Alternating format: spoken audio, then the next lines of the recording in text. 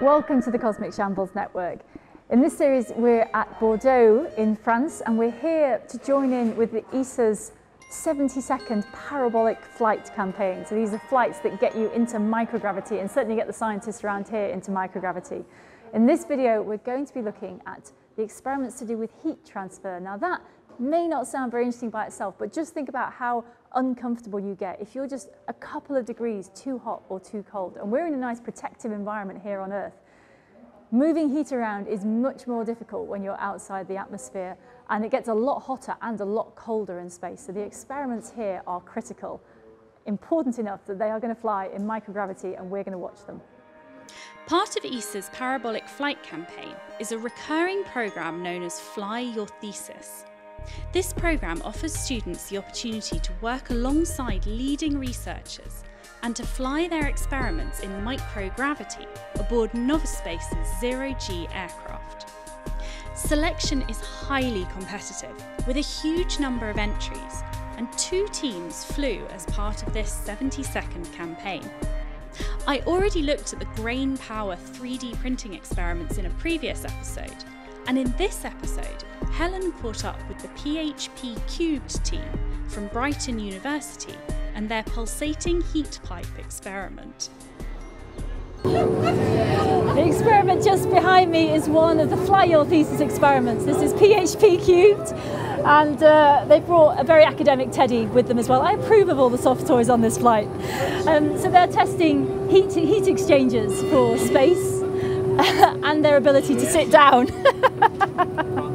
So our team, we are currently making, well, we've designed and we've built something called a pulsating heat pipe. So it's a passive cooling solution for, you can use it for a lot of different applications, but we've decided to go for the aspect of small scale satellites such as CubeSats. Now, just say a little bit in there about why cooling is important, because down here on Earth, like I spend a lot of my time being too cold. I don't want to know about cooling, right? So, but up in space, it's a different game. Yeah, it's very different, and it's what we found from our research and experience is that a lot of satellites, they have a lot of high-powered devices in nowadays. You know, cameras, CPUs. You know, and the problem is that when they're running, they generate a lot of heat, and it really reduces their lifetime. So what we're doing is we're trying to take the heat away from that and actually disperse it somewhere else that's not going to damage the actual electronics on board the satellite. Because it's a big issue now. Most satellites only have a couple of years, well, the smaller satellites only have a couple of years lifetime, and that then becomes space junk when it's in orbit, which of course we don't really want. So. And the problem comes about because all the things that we take for granted when it comes to cooling on Earth just don't work. So, you know, if we have a cup of tea, someone wants to cool their cup of tea, they might blow on it, right? There's airflow that helps take heat away. If you put something on a metal surface, that will take heat away. And that doesn't work. There's no atmosphere to try and radiate away the heat that way. So there's no convection cooling, so we have to try and move it away and then radiate the heat elsewhere in a different manner. We are concentrating more on, rather than getting the heat out of the satellite itself, our system moves the heat. So it doesn't cool the system down in terms of gets it out the satellite. That can be done by another aspect of the satellite, but this takes it away and moves it to an area that maybe could be designated to be a cooling area. So you take it away from the critical point and then it becomes a problem of another system. Yeah. So tell me about your pulsating heat pipe then. What exactly does one of those do? We have our setup, so it has multiple loop configuration. So that means we've just got, literally, we go like this, and we end up with a loop system like this. So these are pipes? Yep, so these are all pipes, and then these are all connected to one another like that. And this is a fairly basic drawing of what we have. So it's a single loop and things can... Yep, so something inside the pipes can go all the way around the loop? Yeah, so it's a special fluid that is designed for the pipe that we're using. And that's more based on the physics behind it. And where are the hot and cold things in this configuration? So in this configuration, we want to heat this end of the pipe and cool this end of the pipe. Now we can, in our system, we actually have this looped over like that, but I've just kind of drawn it simply.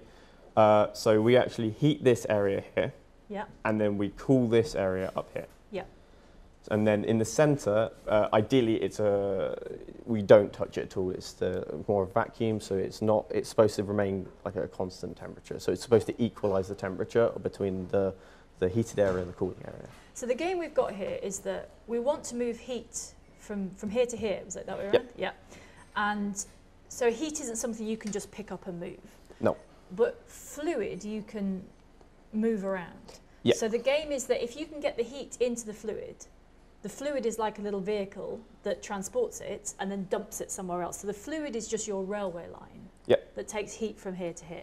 So what's the pulsating bit in all of this? So the pulsations really come from the actual fluid itself, and it works by, if we heat this end here, then it evaporates. The fluid evaporates.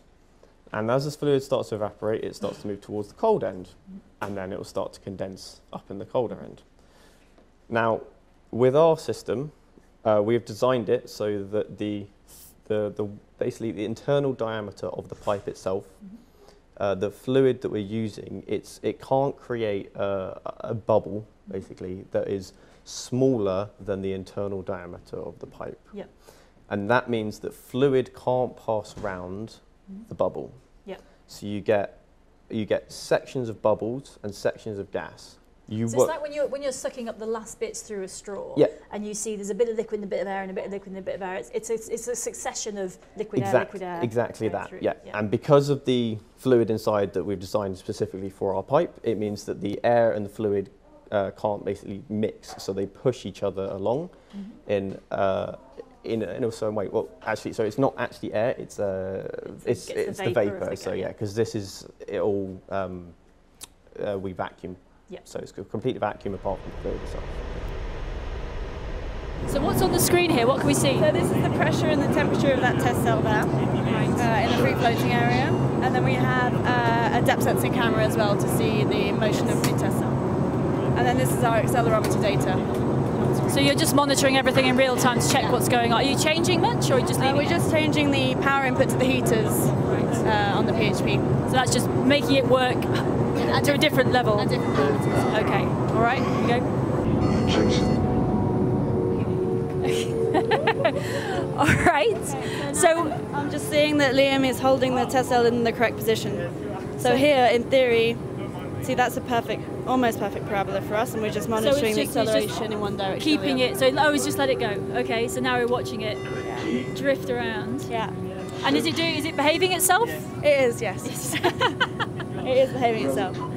So what's the thing about this system that is new to experiment with? Because people have spent a lot of time trying to move heat from one place to another. What's the new thing here? What's the thing you are testing? So we really wanted to test to see how we could shrink it down, and because this has been tested a lot on the parabolic flights, but it hasn't been tested in a CubeSat sized device. As well, we're also checking, there was actually a research paper done by the US Air Force, and it suggests that there was actually an acceleration produced by the oscillating motion of the fluid within the pipe. Yes. And we're trying to see if that's actually true or not, because it was only done on the ground. So that's potentially a problem, isn't it? Because if you've got a satellite that's in a vacuum, Newton's laws say it will continue on its trajectory unless something pushes it. Exactly. And its orientation and all those things are going to matter a lot. But if you've got something in it that's kind of making it jiggle, that then causes problems. So it can't be like a little animal hammering to get out. No, you need it to just be well behaved and sit there. Yeah, we don't want this to become a cooling solution. You put it in orbit and then suddenly it knocks itself out of orbit. Right. So that's the big concern, which is why we're testing it on these flights. And the reason for that is that as every little slug of liquid comes round, there's potentially a little push. Is that the idea? So even though it's a closed system, there is a potential, because yes, the internal pipe is a closed system. You've got the fluid and within the pipe, but you're also applying heat and you're taking away heat. So it's not a fully closed system. And any of that, you could have increased heating on one side compared to the cooling on the other. That could cause a bias in the direction that the fluid is actually moving. So it could be, and from the papers that suggested that it was accelerating towards the cooling end. So away from the heating end and towards the cooling end. You also have presumably a spin, right? Because if you were rotating liquid around in one direction, do you push the container? So it's not actually moving in one direction. So each slug moves backwards and forwards depending on which is the pulse. So it actually heats up here and then moves up, but especially in microgravity, is what they tend to do is because they don't have gravity forcing it back down, it ends up one slug will probably just stay in this area of the pipe and just start moving backwards and forwards. So this is your first flight, how are you finding it? It's absolutely amazing. I love what your hair's doing, your hair's too well behaved. I straightened it especially for today. But it's great. Are you finding it, is it hard to concentrate up here or are you doing alright? It's actually easier than I thought it would be. But then our tasks aren't very aren't complex at all, so you're just monitoring what's going on? On my side, Liam's a bit more complicated with that. He's having to, it's quite hard to keep a track of that thing, isn't it? Yeah. It's really interesting being able to track Helen's flight on the screen here and see exactly where she is. We can see the lines are following the flight path, so they're out over the sea right now. And if you look at the colours, they're also tracking the altitude. So you can see once they were up over the sea, you have these little darker blue blips along the line, and those are the parabolas that they've been doing. So you can even count how many they've done. You can see there's 5 on that first straight bit, then a gap where they have a little moment to reset, then another 5, then they went round the corner, and then another 5, and then round another corner, and then another 5, and then round another corner, and then another 5. So they've done 5 sets now. They're going round the corner again, and that's 5, 10, 15, 20, 25. So I think they're on the last 5 parabolas. So they should be back relatively soon. Almost the most amazing thing about being up here is how easy it is to adapt. It really shows how adaptable humans are. We're not, ignorance is bliss. We can't see what's going on just on the other side of this metal wall. So we don't need to worry about it. All we're worrying about is that gravity changes every couple of minutes. And this is just normal work. You know, everyone is sitting around, they're doing the science they would normally be doing. They get a very special opportunity to do it in zero gravity and in the hypergravity. But really, humans can just get on with it. It's amazing.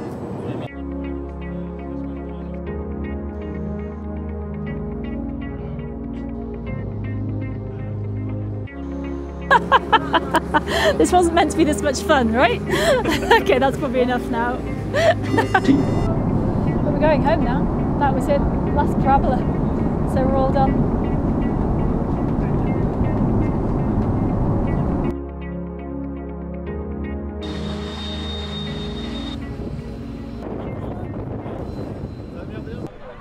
So it was actually in the air one of the smoothest flights I've ever been on, which sounds a bit weird considering what we were doing. And it's great fun. It was very easy. There's a nice little routine to it. You get used to it. And actually, the thing that really stood out was the last parabola of the 31. Instead of being in the area with no windows, where you know everything just gets a bit heavier or lighter every now and again, I went back into the seats and looked out of the window drawing a parabola, and that was worth the view. It's amazing how much your brain can just switch off what's really going on, and that you can't avoid it when you're looking at the horizon. You can see what the plane is doing, you can feel that you're falling, and it's a completely different experience. So the whole thing was great, but that last little bit, when the reality of what you're doing really comes home, that was a definite highlight.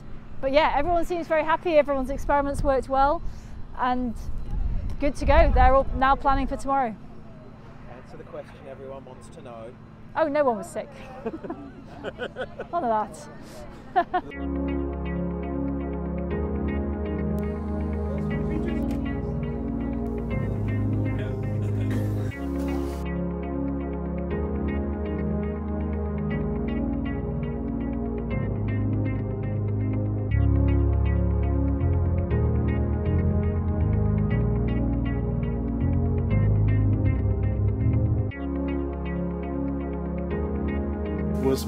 was better than yesterday, but we should we can go we can improve, of course. You've got a really good platform here. I've worked on a lot of weird scientific platforms, and this is a really nice setup, so it was very easy to work, and obviously your help, Melanie's help, had a big part to play in that. And so I talked to some of you, got to look at different bits of experiments, got to play with the little demos. I saw some of you were a bit envious of the little demos that I brought along. Highly recommend taking an egg timer. That was fantastic. So how was it? What did you think? It was really interesting. It was very smooth, actually. That is my first impression, and I didn't. That's not something you'd expect from a plane that's doing this that we were watching on the screen. And you know, we're used to, if you've been on a plane, you've had turbulence, it bumps about a lot, and there was almost none of that. A little bit on takeoff, and so because there are no windows, you're also missing visual cues about what's going on outside. In any case, and so the whole thing was super smooth. And the thing that was interesting was that even though if you glanced to the back of the plane where there were windows, you could see the plane was at this kind of silly angle. It felt like you were standing on the floor. And that's just because, you know, the resultant force was coming through the floor. So you're still standing upright, even though your logical brain says you are now standing at an angle like this. Okay, but the way you feel it, you're just standing on the floor. I mean, it's a real exercise in frames of reference, and the fact that all you get is you get contact forces from the floor, and that's what you're basing your idea of up on. We are conditioned that gravity is what's pulling us down, that wherever gravity is pulling us is down. And so because the floor of the plane was at the same angle to down all the time, it just felt like you were standing, which in retrospect is really weird. Feel that it was moving when it was turning over the... So you would basically have sworn that the plane was doing something and then just moving up and down. Like there was no feeling of it moving over the top. Interesting. Until you went out the back. Considering the ridiculousness of the concept, everyone was just doing their work. And again, it's that lesson in what we think is normal and what we think we're doing and when we're in control. And as long as nothing was out of control, which it wasn't, the little humans inside the tube, it just, oh, well, we're doing this, we're sitting there, pushing this here. You know, there was no feeling of this is a completely weird environment. I mean, and you float for a bit and then you come back down. And so it's surprising how normal it is, I think, that the technology is good enough and the pilots clearly are good enough that it's so smooth you could never know what it was you were doing. You could have told someone you were switching a gravity machine on, and they would have believed you, because there's no reason not to. So that's interesting, just in terms of what the contrast between what we normality and what's actually going on around us. What was the sensation like when you had the double G period?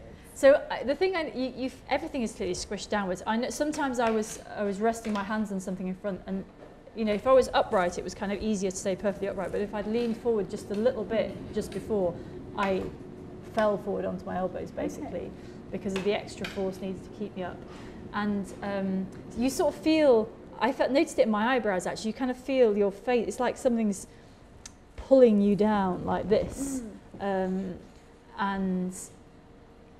that's much harder, I think that's much harder on the body than the zero gravity, at least for any significant period of time. It'd be much harder to live like that. I mean, we talk about visiting other planets, that's only 1.8 times our own gravity. So, you know, lunar gravity is about 6th, I think, from memory. Mars is about 1/3. We're always looking at planets, the small rocky planets or moons that have less gravity, and that's easier because it's fun. You can bounce and play. But if you start thinking about bigger rocky planets, perhaps we don't have any in our solar system that match that description, but that's what it would be like. It would be like walking around in that, and it's not trivial. And on the scale of the solar system, a factor of 2 in gravity, you know, that's nothing, that's just there. And yet, to a human body that is very precisely tuned, it must put huge amount of strain on the joints and everything that's just not used to that kind of... And the thought of stepping, actually, and that was, so those are the points when they said don't move your head, because that's when everything is hypersensitive. But the thought of trying to walk in that, you know, you can imagine, and I sort of know the feeling, because when you're walking on a ship and you're being pushed up and you feel it's suddenly harder to walk, and it is physically very hard, and you think it's only easy because we're used to it. Walking is only easy because we're used to it, and you only have to turn up the gravity dial a little bit, and all our joints are going, what is this? What's going on here? What's all that about? So yeah, so I would highly recommend it. Anyone who gets a chance to go on one of these.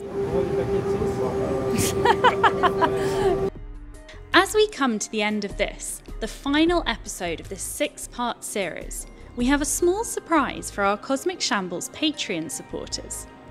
This series, and all the projects we make at the Cosmic Shambles Network, wouldn't be possible without the support of our Patreon subscribers. So next week there'll be a bonus 7th episode available exclusively to our Patreon pledgers. One of the experiments being flown on this campaign was looking at the behaviour of water vapour and bubbles. So obviously, keeping Helen away from finding out more about that was always going to be impossible. Head to patreon.com/cosmicshambles to subscribe. Thank you for watching. Don't forget that you can like this video, subscribe to our channel for lots more, and head to cosmicshambles.com for all sorts of different things that we do.